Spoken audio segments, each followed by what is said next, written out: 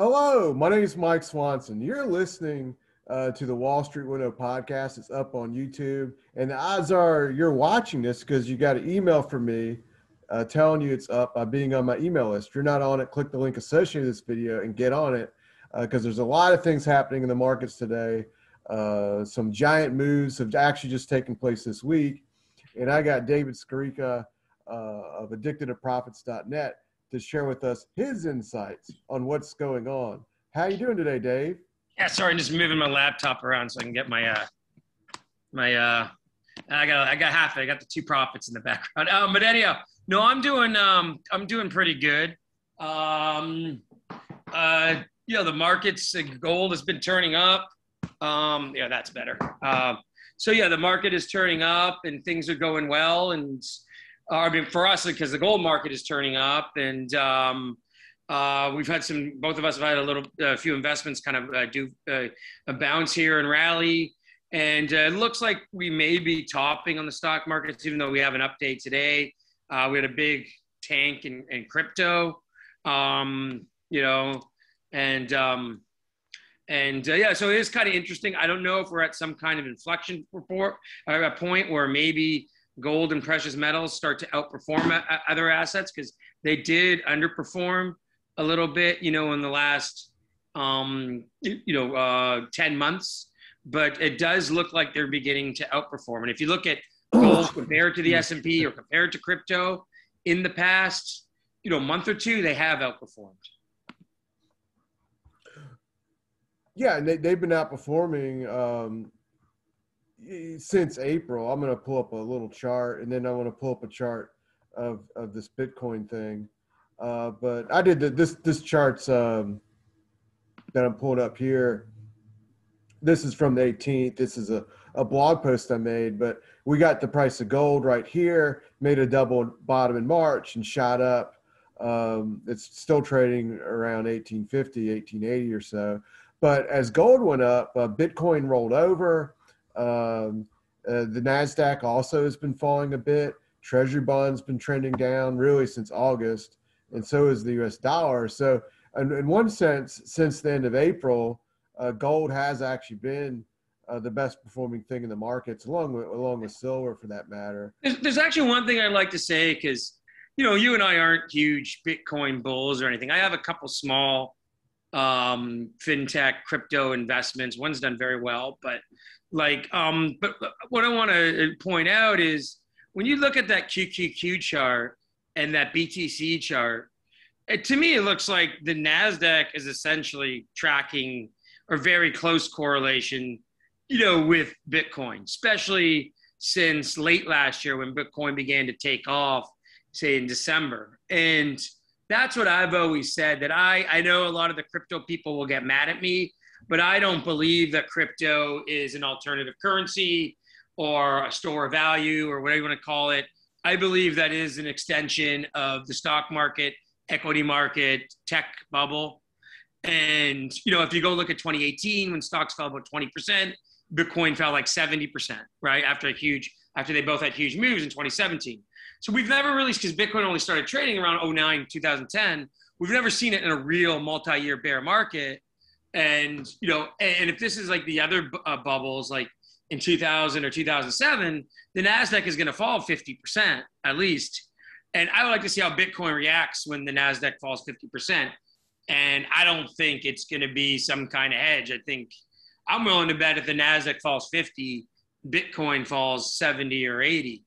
And, and I would just say the short history Bitcoin's had, that's kind of on my side, because the only significant the decline we saw, was in 2018 when Bitcoin fell more than the market. And what was interesting about 2018 is gold rally, especially late in that fourth quarter that year, when the NASDAQ and the market rolled over, whereas, Bitcoin the whole year kind of fell. And there's another interesting note, that even if the markets were to stabilize a bit here and go up a bit, after the initial bust in crypto in 2018, they didn't really trade with the rest of the market for the rest of that year. They had a big 50% decline, just like they just had here recently. And then they kind of churned for a few months into the spring and summer, and then they rolled over again late in the year. And what if you remember then, is that the markets were actually still making highs in September or October of 2018. So there was even a disconnect there once kind of it broke. Yeah. And if you go look at that chart that you're putting up to with Bitcoin, is there was a lot of support in the 45,000 area. That was essentially the lows of April and the lows of February. And essentially we broke through that kind of topping formation, and there's a potential head and shoulders top with the April highs, and then the March and the May highs kind of being the shoulders. Well, one thing about it, the NASDAQ has pulled back about 10% from its recent high. And during that pullback in the NASDAQ or the triple Qs, as you can see here, Bitcoin essentially fell 50% from its high, when it fell to 30,000 yesterday. So a 10% decline in the NASDAQ means already a 50% decline in the collectible virtual currency of Bitcoin. Well, so I don't mean to interrupt you. Like, that goes back to my point. Let's say the NASDAQ falls 50, right? Well, that means, let's say in another 20%, Bitcoin, I don't know, goes to 20,000, right?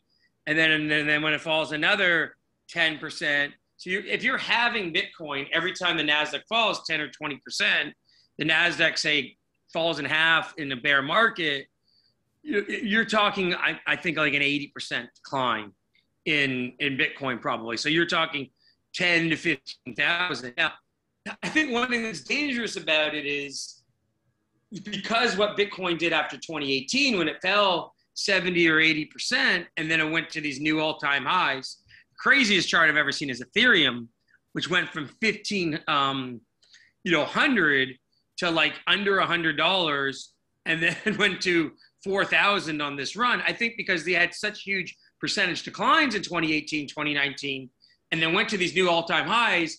A lot of people think that's going to happen again. But if I'm kind of correct that this is more of a secular top in stocks like 2000 was, rather than just a short-term top like 2018, then what you're going to see is, it's like the dot-coms. Like, okay, your crypto will probably have some kind of small place in asset allocation going forward.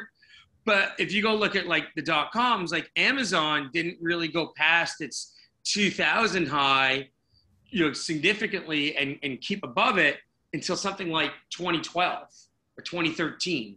You're talking 12 or 13 years. So that's what people don't realize when you kind of see these secular moves and secular highs.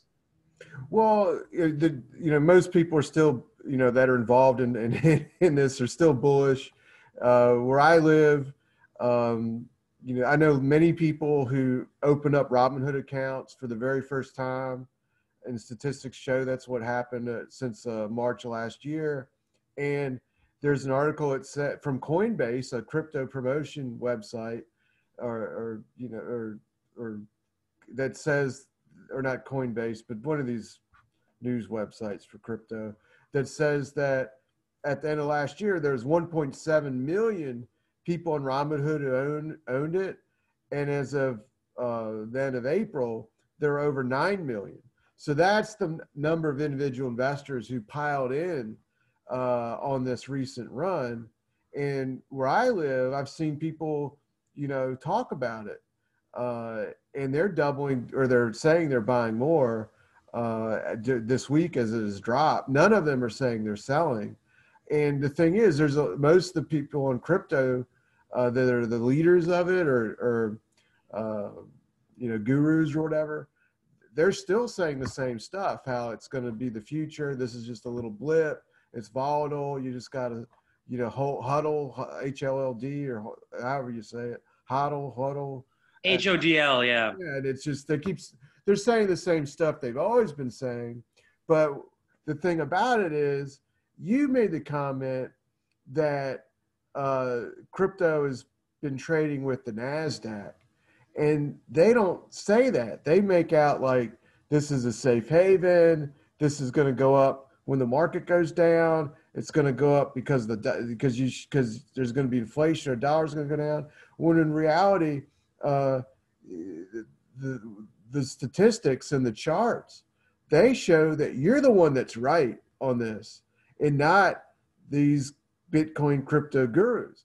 This chart here has the correlation indicator that measures the relationship of Bitcoin with the NASDAQ and below that with the US dollar. When it's simply measuring how they trade together or opposite one another. And it's a 200-day moving average. So it's not just, what's happened in 90 days or something. This is a long-term indicator, and it's consistent ever since the creation of crypto. And what it shows is it's the correlation of 0.88, which is about as close to 1 as you can get when you measure these things. And with the US dollar, it's close to 0.54, which is... No, it's negative 0.454. So it means that means there's a negative correlation that actually crypto is, well, which would actually make some sense. That means it's going up when the dollar is going down. So like -1 would mean there's exactly the opposite. So that means there is a little bit of a negative correlation to the US dollar, like it's going up, a little bit of a hedge, but 0.54 is not that high of a negative correlation. Yeah, it's not high. And it's, and if you look at this historic, I'll just show you a really long-term chart. Well, it's really long-term is 10 years because crypto's or 8. So this only goes back 8. It's more consistent with the NASDAQ. Yeah. Than with the US dollar index. Yeah. And you can see other than like these, and the reason, by the way, these negative correlations to the NASDAQ happened in 2018 and early 2020 was that it was going down way more than the NASDAQ. Yeah, exactly. It's not a negative correlation like crypto was going way up.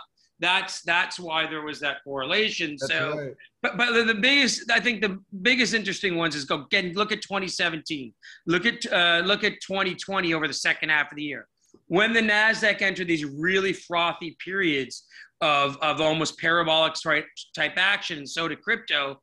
That's when the correlation is the highest. So again, that tells us that the correlation in crypto is the highest when the market is the frothiest. So that's why I keep saying it's just an offshoot of the bubble. And then let's look at something real simple here. We've talked about people are like talking about Elon Musk, his Dogecoin. He's tweeted some negative things about crypto. But I want to talk about Elon Musk because Tesla's kind of the poster boy stock for the bubble, right? And the thing about Tesla is I always tell people, do you think the same kind of people that say buy a gold coin or a silver coin or a gold or silver company, right? Do you think the same kind of investors like us who do that are the same people that are in crypto or in Tesla, or the same people that buy crypto or the same kind of investors that are in Tesla? I think it's the latter. I think the type of people who are attracted to volatility, potentially huge gains, this sort of thing, they're investing. If they're going to invest in 2 of those 3 things, they're going to invest in crypto and Tesla, not in precious metals.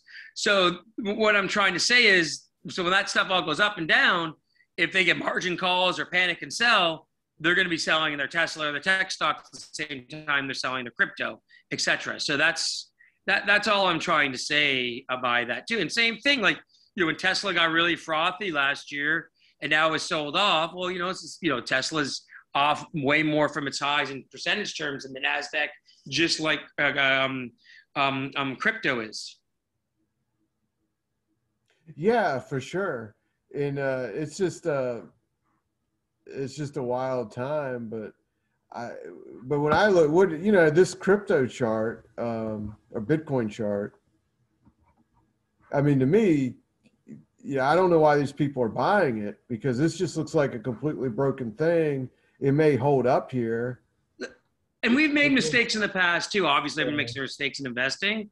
Sure. And the one thing I've got to say is this reminds me of one mistake I remember, and I'll admit that we both made, is that in 2012, the gold stocks they had this topping formation in 12 and 11. and they broke, I think, in late 2012, that kind of topping formation, but they didn't break it in a dramatic fashion. And they kind of rallied and they went back to like the former support level. Me and you were still bullish in gold stocks, and then everything kind of rolled over in 2013. I think these crypto people are doing the same. You can see, forget what your feelings on crypto are. If you like it, you hate it. That is a big topping formation. That the support at 45,000 was gone. So maybe it can and it was 45 to 47. So maybe it can rally back to 45, 47, and then roll over again. But like if you just looked at as a chart, you would say that's a top. It's a head and shoulders.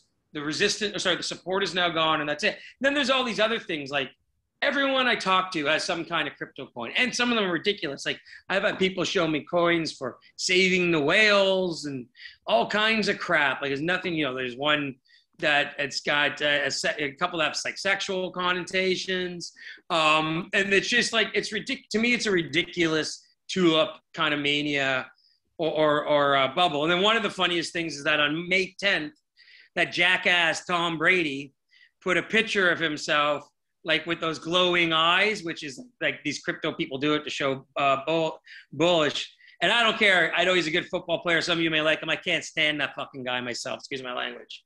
And anyhow, but what was funny is that he basically picked the top. That right shoulder, the head and shoulders, was on May the 10th was the top. So he essentially picked the top. You should stick to throwing a football. But anyhow, but there's all kinds of things like that. Like I think Trevor Lawrence, who was the first overall pick in the NFL draft, he wanted some of his, that's what I'm laughing at. He wanted some of his signing bonus paid in crypto.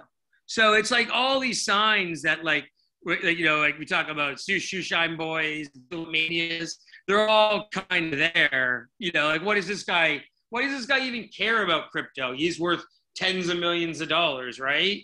It's like a lot of nonsense. And I think it's also kind of like, people you talk about, I used to be really interested in, social themes that go with the stock market. Like, remember they used to have the indicator that like the length of women's skirts, like in the 20s, it was short. It's a bull market. In the 30s, it was long. And, when basically when people were less conservative, you'd be in a bull market, vice versa, et cetera. And I think that like one of the things socially that's going on now with all the social media is TikTok, Instagram, everyone has these kind of short attention spans. It's 30-second videos, 15-second videos, just a quick picture of something, and no one's doing anything in depth. Kids today don't watch, The Godfather because it's 3 hours. It's too long. They watch 15-second TikTok video, and these coins, there's nothing behind them. It's not studying a balance sheet. It's not doing when we get clients for our mining deals, looking at the properties, looking at the managements, et cetera. It's just like, oh, this coin does something, and then you look at the valuations of the coins. It's like, what's the price to earnings? What's the price to sales? And there is none of that. And then they'll always poo-poo that by saying, oh, this is a different thing. You don't understand it. Well, one thing about it is I've had people that I know that got into this for the first time. They said, and I still hear this, you still see this from the crypto leaders are saying this, that, it's going to go up because more people are going to get in it. And that's what's going to make it go up. More people are going to get in it. And some of the people I've seen say like, okay, maybe it is hot air and stuff, but I just want to get in before others get in. That's how I'm going to get rich. Well, this is the article I was talking about. 9.5 million customers got in it in the first quarter. This is on Robinhood. Well, there's 13 million Robinhood customers. So there's only 4 million potentially left, to buy it. That's kind of silly, as a reason. And the thing is, I don't know if I've shown this to you. I've talked about this in another video, but this is a Robinhood account I have. Yeah. And this is what you see when you log in. And there's absolutely no information. You can't do stock screens. You get more information from Yahoo Finance. Like if you're trying to find stocks, there's nothing. I've never used Robinhood, so I'm laughing because it's just, There's just it's so nothing like what you get. It's ridiculous. But Yeah. this is what you get. If you want to decide on what to buy, you see your Well, you can account. see that you've made 1% today. That's good. Yeah, that's exciting. Oh. That's because my mining stocks are up, Yeah, yeah, shipping stocks, PAS yeah. is up. But anyway, so how do you decide what you might want to buy? Well, they have these lists, trending lists. This is the only thing, and they're in the top lists are crypto, altcoins, daily movers, Bitcoin family. Oh, So Ethereum family. they're literally guiding people into these crypto collectibles. Yeah, well, look at like Like energy, pharma, tech. That's all on the bottom that's line, on the right? bottom. Where the Yeah. top two lines are all like, yeah, altcoins, crypto, Bitcoin, or cannabis, which is super, which is super speculative sector as well, right? So it's that's just kind of funny. And then when you do click one of these You, lists, you know what this reminds me of is I used to, my uncle had a portfolio tracker back in the late 90s when I was getting started called Trader's Edge. And it yeah, was a thing where you would punch in your own stocks, then you would connect, back then we were on our phone line connections on the internet, and it would just update the price every day because you would put in how much you own, it's up and it was very simple like that because it was like, this was 1998, and that's what this looks like almost like, and there would be no news releases, none of the financials or any information on anything. That's exactly what this is. All you see here is if it's up or down in the market cap, and yeah. obviously the ticker. This is their Yeah. top 100 list of the most owned stocks. Tesla's number one, and AMC, which is a meme stock. yeah, Yeah. AMC's number one. I just went down them. There's not a if the idea of getting in something before anyone else is in is the way to make money, there isn't a single gold or silver stock or ETF on this entire list. Yeah. Like Fubo TV's there. That's a Yeah. online streaming service, and the stock is tanked. So it's Okay. yeah. That one. Yeah, there's a perfect example. That was like one of these stocks. Like if you can get like a 5-year chart or year chart, you'll see it. That's one of these stocks that Yeah. So went up a lot and they tanked on earnings. when I click that, here's Yeah, what you see. You see the chart. it's a 1-day chart. Yeah, About you tells can you get it 1 or 5 year if you want. Yeah, it tells you the market cap. Doesn't tell you the PE. Doesn't tell you the dividend. Just the market cap, 2.7 billion. And Well, they probably don't have a PD or dividend. but then it tells you the analyst ratings. So They're saying to buy. yeah, so I guess that's what convinces people to buy these stocks. Oh, the analysts like it. I'm going to pile in. Yeah. And by the way, living offshore, I don't have cable. I stream everything. So I used to use their service. What happens though is I have to use like VPNs, right? And all of a sudden they started detecting my VPN, so I started using another service. I'm not going to say which one because I don't want them to start using that detecting too. But it's just like the other service I use is like exactly the same. Like these things, like like AT&T has its own streaming service. Like if you cut the cord at AT&T, you could just stream the AT&T.TV service, right? So all of these things are very similar and the same almost too. That's what I'm trying to say. Like, and that's the kind of stocks people are like, chasing or whatever. So, So then when I load up Tesla, it's up today, right? But it says market cap 571 billion, PE ratio 563. That's pretty wild. PE of 563.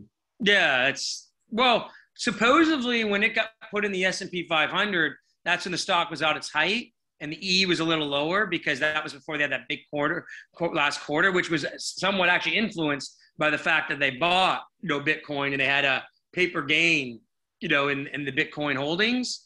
But when it had over 1,000 PDE when it entered and its market cap was huge, I think it increased the PDE on the S&P by 2 or 3 points just itself because it had such a huge weighting and it's a huge weighted stock with a huge PDE, right? So I think the S&P PDE like jumped by 2 points overnight just when Tesla got put in.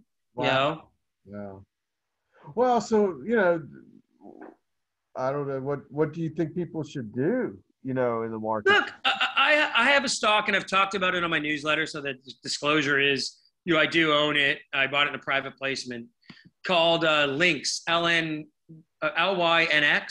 They've actually just taken over a bank in Asia as well, because they're doing more fintech. They do a little bit of crypto, but they do more. But basically, they're trying to use the blockchain technology to, in the banking system, to use for money transfers and help out with financial services, et cetera. And I think actually there is a future in that, because there are some, that technology is very conducive in that industry. But anyhow, so like I bought that in a 10-cent financing, and then the stock ran to 40. We talked about it in the newsletter at 40. It's now like $1.50. So this has done phenomenal for me, right? To the point where it's one of my biggest holdings, because it's just run up so much, even though I didn't buy a huge amount of it. So look at, and I did it because I said, well, you know what? The market keeps going up, and crypto keeps going up. This could do well, and it looks like a nice little company. So what I'm trying to say is there's a place for these little things if you're interested in it. But what happens with these Bitcoin people, and the reason Mike and I'm speaking for myself, but I'm sure you'll agree with me, I can't stand a lot of these crypto people, is that everything is crypto. If you don't totally 100% agree to it and become part of the cult, you're a jackass. They think you're an idiot, this and that. And you just get sick of this kind of like behavior. But anyhow, what I'm trying to say is, what you do is, if you still like coins, fine. Maybe they're on sale. You can have a little. But to me, it's a fringe investment. You don't put any more than a couple percent of your money in it. And it looks like gold and silver are now coming out of this base. They're starting to lead. I think what we're seeing too is that the economic recovery is not as strong as what people were hoping, as COVID kind of goes away and ends. And we're going to continue to see money printing and huge deficits. And actually the bubble kind of ending in these stocks, the bubble, COVID ending kind of could end the bubble in these stocks as well. So, yeah, I mean, mining stocks are doing good. It's just what they're doing. I mean, I'm going to just load up one. Yeah, like the GDX is basically at a high year to date, Well, I mean, Newmont's at a high, basically. Yeah, Newmont's at a new high. Yeah. So, I mean, and if you just look at that chart of Newmont, from the August to, say, March low, August high to March low, that's a beautiful, just kind of nice basing formation. And then you started breaking the resistance just a few weeks ago, around 65, 67, and now you're breaking out to new highs, And of course, when the big cap mining stocks go up, the best smaller ones tend to go up even more. Yeah, if you go look at, I don't know, if you want to put up XTG, this is a nice little producer. This is the stock Mike and I is our client for the month. And yeah, same kind of thing. It's gone from about $1 to $1.20 in the last few weeks. And, same thing. It looks like after this kind of, space has gone sideways since peaking last September. If it goes through $1.50, it'll probably have another significant move higher. And what's great about this stock, one of the issues with the junior stocks is dilution. This company hasn't printed a share in 10 years. So you see the GDX just kind of looks like it's behind Newmont, or or GDXJ, like they just look like Newmont's kind of leading. And same thing, they're getting near their the resistance levels, and probably at some point in the next couple of months they're going to take out those August highs. Right. Well, I don't want to keep you too much longer, so I'll just if you I've got to take off. So if you have anything else you think we should say, or last minute thoughts, or no, actually, on top of that, like saying gold and silver shares, I know Mike owns some emerging markets, owns some energy. We also have some hedges, some shorts. So again, it's kind of like because this is just boring now. Everyone wants to make 1,000 to 1 on the next coin. No one cares about diversification. Look at REITs. Real estate is back to the REITs are back to the pre-2020 highs, and real estate, owning a house, like real estate prices. I know here in the little island I'm on, because people are looking to get out of cities and get out of highly densely populated areas, because everything's happening because of COVID.